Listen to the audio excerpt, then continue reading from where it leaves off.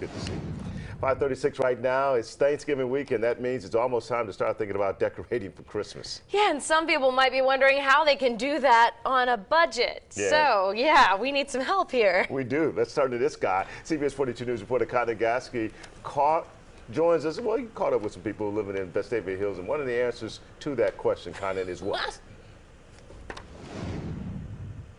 Well, really, a lot of it comes down to just understanding what your options are. You don't necessarily have to go big when it comes to decorations. There's a lot of different options out there, and you can find them at places like Leaf and Petal. I spent some time here yesterday. They've got basically wall-to-wall Christmas decorations. You can find all sorts of stuff from fancy, elaborate stuff to smaller, simpler, more straightforward stuff. So there's a lot of different options there, as I said, and just understanding what those options are. They have a lot of different things that you can buy for whatever budget you have.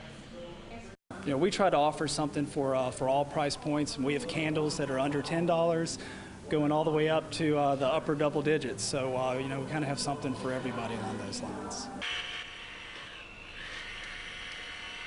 And you can also go big or small when it comes to Christmas trees. That's one of the options they have here at Leaf and Petal. They do have a smaller version of their silver tip fir that you can buy, so you don't necessarily have to literally go big. You can get scaled down sizes as well. We're going to have more on ways that you can save coming up in the next half hour. Live in Vestavia Hills, Connor Gasky, CBS 42 News. Local coverage you can count on.